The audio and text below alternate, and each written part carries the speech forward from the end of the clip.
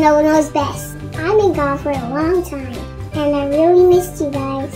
But I'm back, and now I'm 5 years old. I'm a big girl now. Now I want to talk to you guys about video games. Final Fantasy VII. That's pretty big news. E3 2015 was a really big deal, and with games like Final Fantasy VII, Beastly Gamer was really excited. But I talked to my dad, and I'm worried about this game.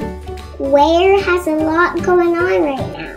They got Kingdom Hearts 3, they got Final Fantasy 15, they got Tomb Raider, Hitman, who knows what else. Those games don't have a release date yet. When can we expect Final Fantasy VII? Who knows? It's taking them a long time for Kingdom Hearts 3. That's a game that my mom really wants to play.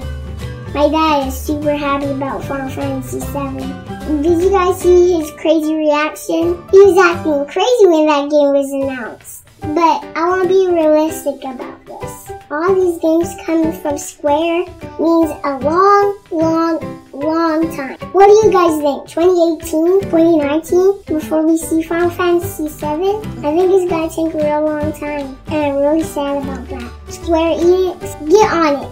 We need these games. But don't rush. Final Fantasy VII is a priceless game.